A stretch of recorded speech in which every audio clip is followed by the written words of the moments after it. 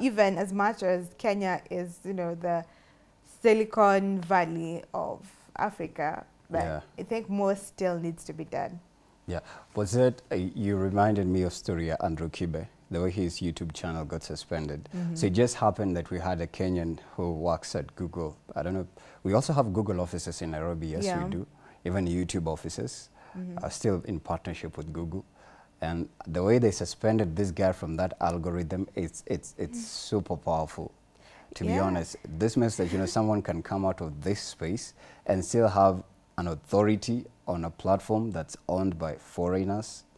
It's really powerful, to be honest. But they have the control. There's also a similar story here, or still on Meta. There's an ex-Facebook staff who has sued Samasos Meta for contempt, and let me explain to you. It says Facebook moderators, because they have moderators in Kenya as well, each and every country has theirs assigned by Meta still. It says Facebook moderators will now pursue directors of Meta and labor outsourcing firm Samasos for Kenya EPZ for disobedience of court orders after the talks collapsed. The moderator's lawyer Mercy Mutemi told Employment and Labor Relations Court ELRC yesterday that Meta and Samasos were not genuinely seeking to engage in talks to resolve the case out of court. And quote unquote, they said the matter is coming up for mediation. Unfortunately, the mediation was not successful. We felt there was no genuine effort from respondents to reach out on out-of-court settlement. And in the circumstances, we pray that we proceed to the contempt applications pending before the court. And then there's also a story that popped up about mental health. They're saying 90% of the moderators who moderate Instagram in South Africa, in Kenya, and still in USA are suffering from mental health issues because of the pressure that comes with the content that's being posted there. So it's taking over their mental well-being. And they are urging Mark Zuckerberg to invest a lot in mental health activism, especially for the moderators, because still they are consumers of the content. Because I think it takes me back to story in IT, front end and back end. So they're like the back end operators of the apps we have. So it's like they have the servers. So if I post something crazy, there was a time I posted, I reposted a video about suicide on a suicidal Instagram page, and they deactivated, I think it's called shadow banning. They shadow banned me for like 1 hour. I thought my Instagram was gone. I was praying so hard because the people who follow me on that page, trust me, I swear to God. So they shadow banned me for like 1 hour, and then they sent me an email that, you know, there's some things, if Instagram is not used to seeing them from you, they suspect that your account has been hacked or is being used for malicious purposes. So they do something called shadow banning. They limit you from posting, going live, or replying to a DM, or even following. Until today, I can't follow people back. So if I've not followed you, maybe next year. You can't follow me back? Yeah, I can't follow back. That number is done there until next year. Yeah. Okay. Yeah, so I was really scared. That's interesting. I've never heard of that. Yeah. So if you post something that they're not used to, for example, you work on TV, and then all of a sudden you post a dead body, they'll be like, your Instagram has been hacked. So they'll shadow ban you. And then they'll give you a message saying, we are conscious of people's mental well-being, and if this is threatening you and others, then definitely means that you're not safe. So they'll shadow ban you. Still, X is doing that, I hear. If you post, but X is like an adult platform sometimes, because you land on some adult videos and you wonder, hey, is this how did it platform? Get here? I think it's not as strict as the Meta as Instagram, platforms. by the way. Yeah, even Facebook is just as strict. Right. Wow. Yeah. Absolutely. That's the last one I'll mention. So which one between these two? Okay, I'll just mention them quickly. Sting over weaker shilling persists amid NSC sell-offs, and basically the action is that the government and the central bank will need to take decisive action to stabilize the currency and the stock market. This may involve raising interest rates, tightening fiscal policy, and intervening in the foreign exchange market. So that's the action that's needed. And finally, Kenya's ambitious plan to overhaul LPG sector. LPG is the liquid petroleum gas sector. So the move aims to slash prices of gas introduce competition and foster affordability in a strategic approach to meet energy needs. So this is the interesting bit of it, Sakwa. Yep. So they're saying, well, apart from the slashing and everything, so Kenya plans to overhaul the consumption of LPG with sweeping policy changes that promise to halve prices and deliver cooking gas to your homes through a network of pipes. So that's a new technology that they're working on. So imagine now gas being delivered to your home through a network of pipes.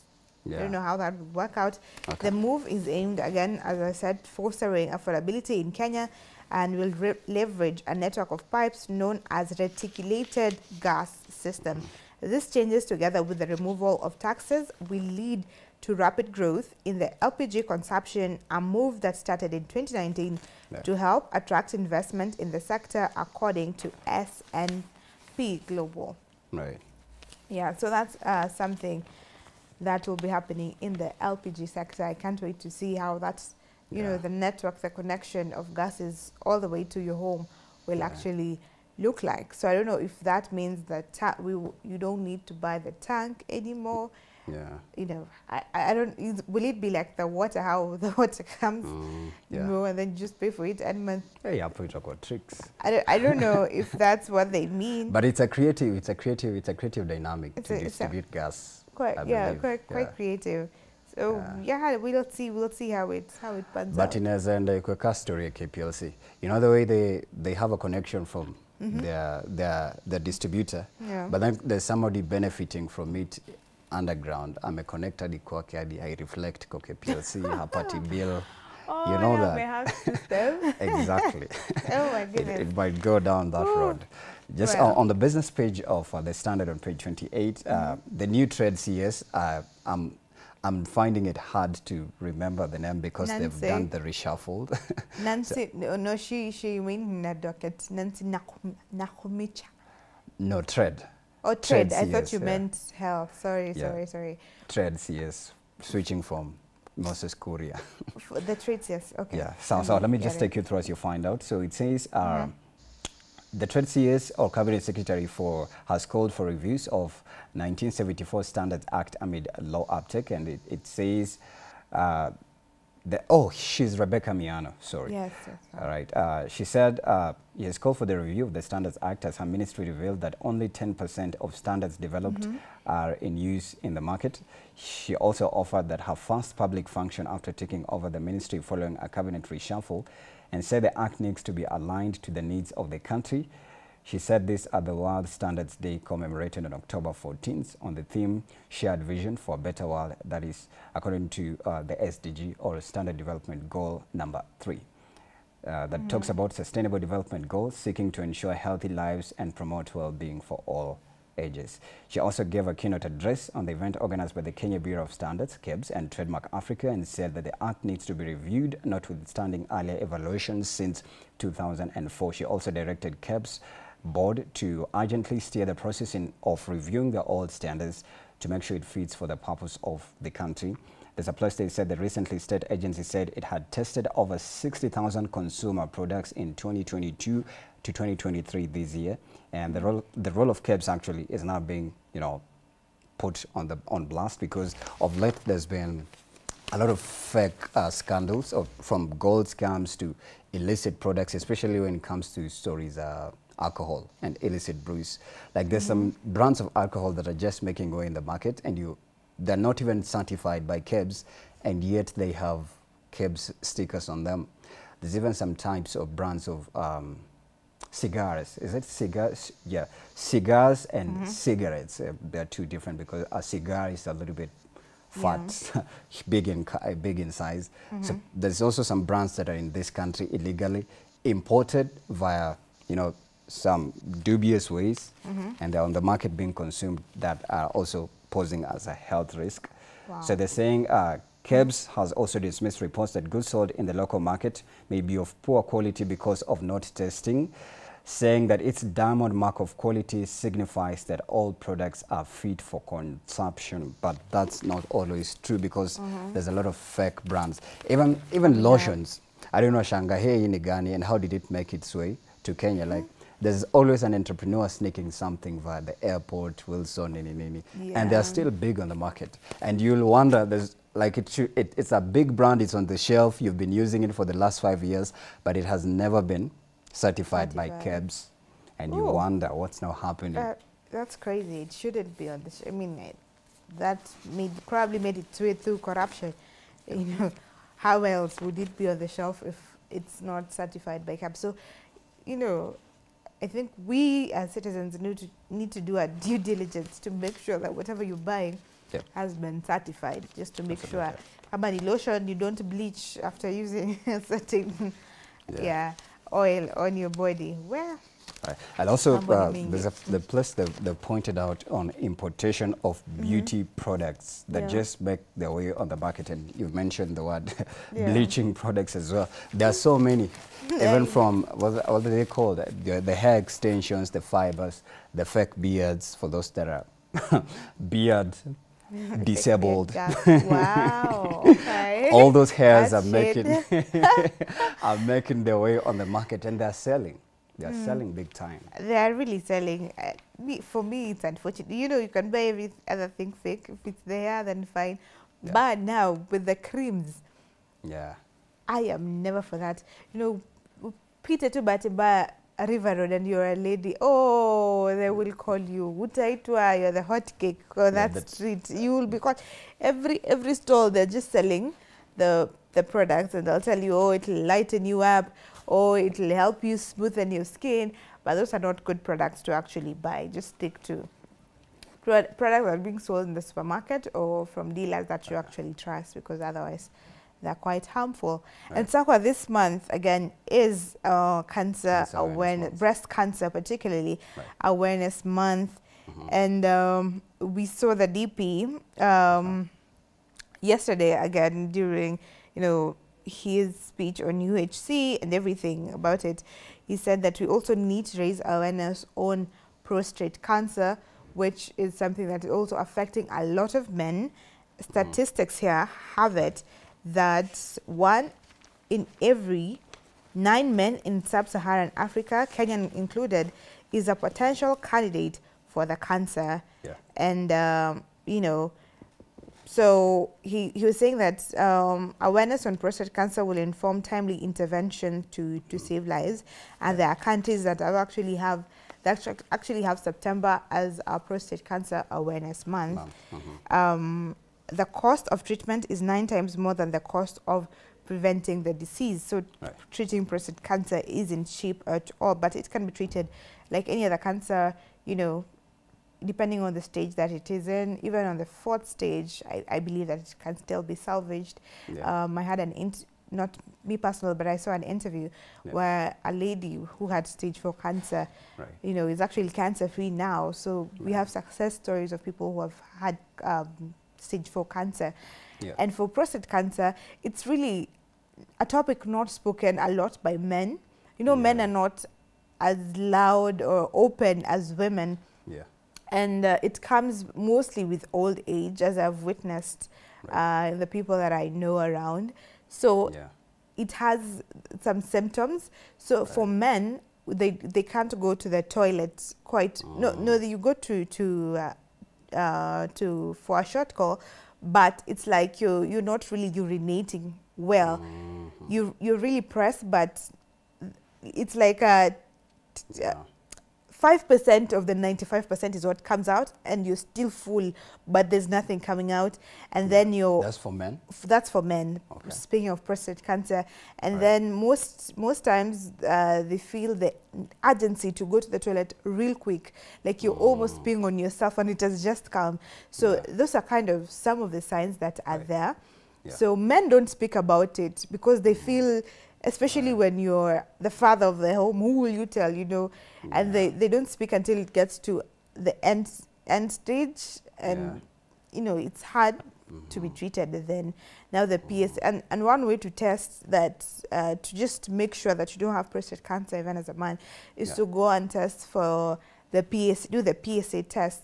And you know, if your PSA is high, then it will show, it's an indicator that it could be something to do with prostate cancer or enlargement of the prostate, which can be treated. Not all enlargements are cancerous, but something that can be treated and prevented.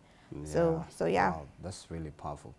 True, like most men do not go for those checkups. Imagine. And you've made me remember, is it Mr. Wild, Kenya? We also interviewed him. I also interviewed him here last year. He said his dad passed on because of breast cancer. His dad, not his mom. His mom is still alive, Mr. Wild. And that actually became his, they call it beauty pageant, purpose for pageant. I don't understand pageantry. I'm not a model though. But yeah, so that became his Beauty with a Purpose project to sensitize men on getting checked up. And then he said, rather, that there's a lot of stigma for men in terms of, because the way they check or they try to conduct a search on men is like, they go under your bedongs to conduct, and most men are uncomfortable bending over kuchora number saba to get that checkup, because you have to do that for you to get that checkup. So most men would rather just die in silence, because let me tell you, no man would want anything down there. But it's necessary for this purpose. It's very necessary because it's your health at the end of the day. Why would you want to be sick until you can't handle it anymore? You know, you wait kidogo, and then you decide which one you want. Even STDs. In fact, they say 90% of STD carriers, especially UTIs, are men. Because they don't get checked, they are afraid to talk about what's going on down there. Kwanza, for a man, once you have something down there, your self-esteem is sent back to the sender.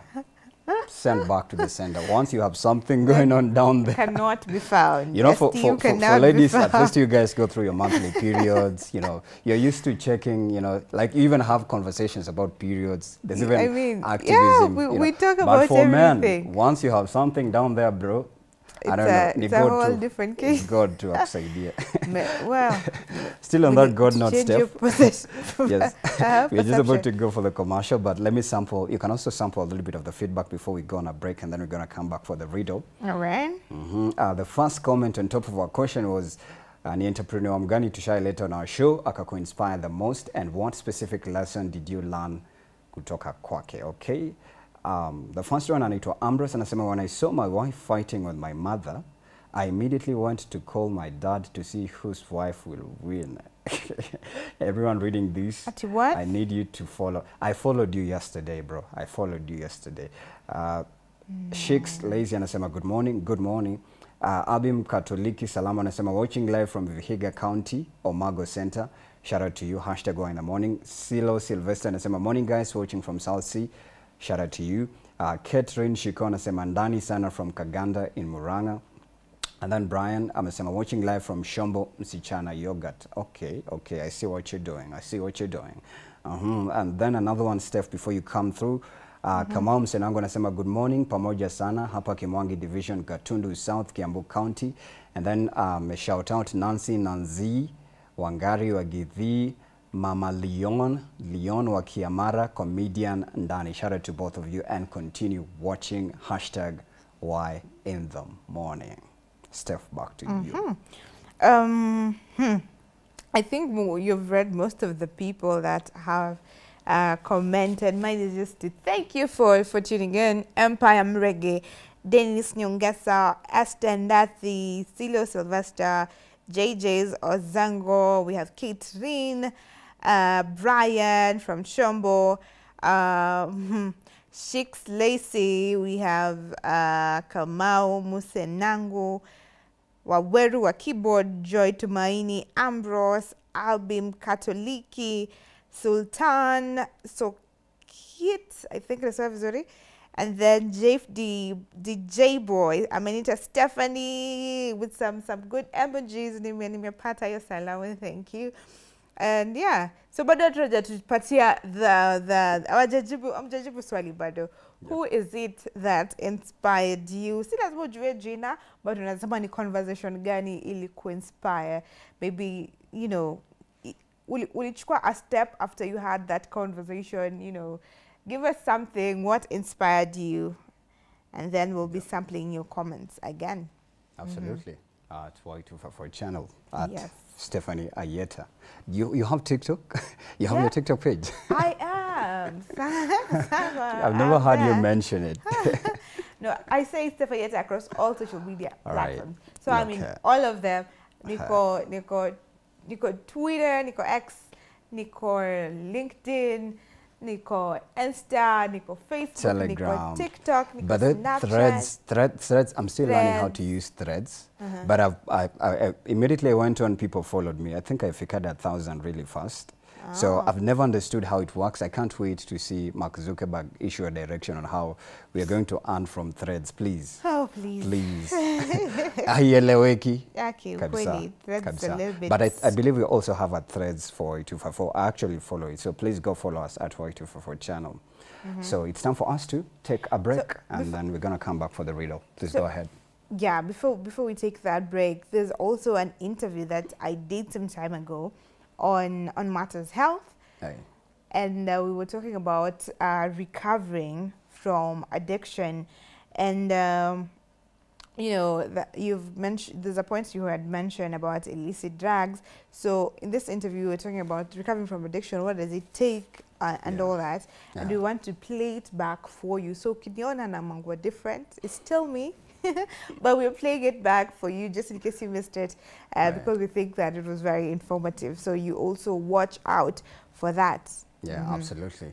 Right. So wait for that conversation from Stephanie Ayieta at Y254 channel, at Brian Sakwa and continue interacting. We take a break. We come back with, I believe it's going to be game time. So stick around for some good vibes right here on Y in the Morning.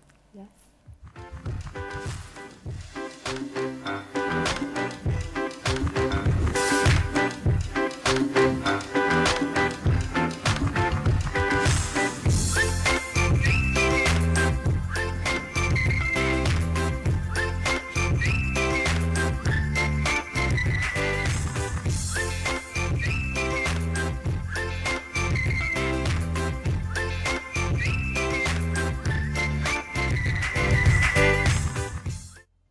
Welcome back. You're still hanging out with us right here on the hashtag Y in the Morning, and it's time for game time.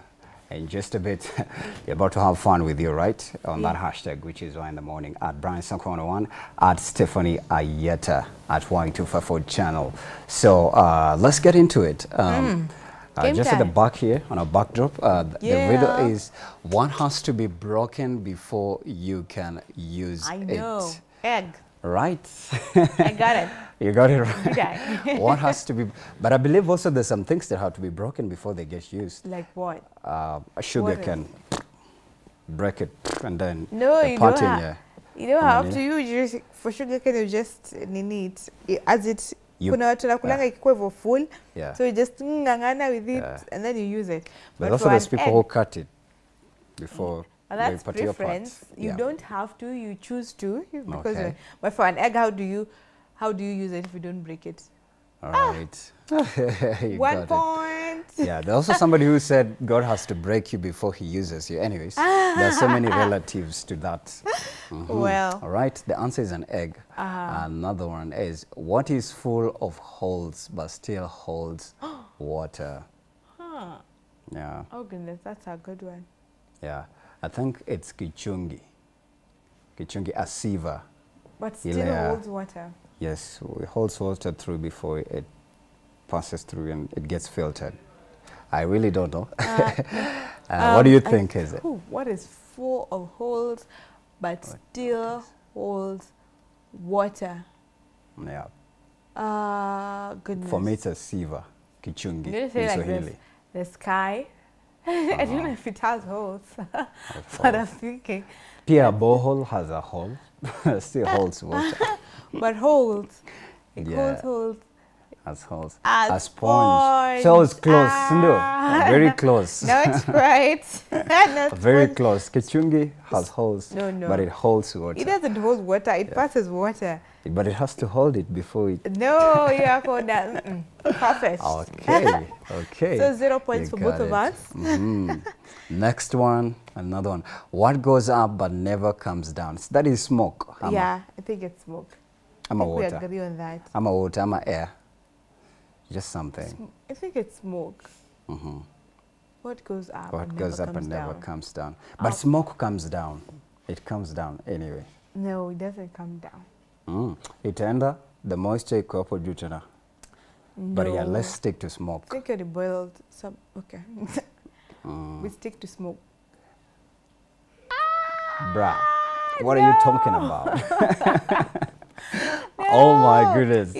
Too far from reality. Too far. Like, keep jogging, keep jogging. Okay. Wow, that one is a trickster. I swear, that one got me. It got me. Seriously, yeah, your age goes up, it never comes down. Never comes down. Yeah. We just stick to where we are. To 18 forever. We're backing it to 18 to 16 actually, like some of us we are 16 till further notice. So. Yep. Wow, that one is interesting. I think I'll use it on someone. I'll torture someone with it. Yeah. I'll definitely hurt apart unless I watch size. Okay. Next one. Next one. I have branches but no fruit, trunk or leaves. What am I? That's a bank, to be honest. That's a bank. Wait. I have branches, but no fruit. Oh, this is also the last one, by the way. Trunk. I this is the last one. Yeah. Ooh, but no fruit, trunk or leaves. What am I? A bank. Can't wait to see the answer. What am I? Wow. Okay. Nikiwaambia nilisoma book of schools, mnaniangalianga side eye. Ona sasa. Look at me. Tuko na one. That's a draw. Angetwekea ingine ya break tie. But it's fine. I got it. It's me who always gets the A's, bana. No, in fact, tumepata B. Sakwa with the A's. Yes, unajua ukipronounce vibaya inaweza toka vibaya pia. Sakwa with the A's. But anyways, Steph, so you can briefly tell us more what's coming up in your interview. Still, it's also Cancer Awareness Month before we go. Okay, just like I had briefed you earlier on, it's the same thing we're talking about. It's a previous interview that I did on recovering from addiction, especially when we're talking about alcohol and drug addiction. How do you recover? How's the journey like? We're talking to someone who has an experience, a personal experience with this, and is working with others to break the addiction. So this is something that could be beneficial to you if you're struggling with addiction, or if you know someone who's struggling with an addiction. So yeah, I'll be in different clothes. I will look a little bit different because it's an interview that we did some time ago, but I'm sure you'll enjoy it once more. Absolutely, because every one of us at least has struggled with any kind of addiction. It could be addiction to taking tea, addiction to a person, like I'm addicted to you. Unakumbuka hiyo song by Kamula, Addicted. You're addicted to this person. It's addiction either way. A form of addicted addiction. to smoking, you know, cigarettes. You know. Addicted to watching, binge watching. I think I do that a lot. Like I'm handling X, I'm handling a movie, I'm reading a book, like I'm multitasking. And at the end of the day, it affects your mental space in terms of dopamine. Actually, most people who are addicted, their dopamine levels are either extremely high or low. Low. Okay. So it's a good interview. So, Steph, we take a break. We come back at Stephanie Ayieta at Y254 channel, at Sakwa on the hashtag Y in the morning. We take a break with the interview coming up shortly.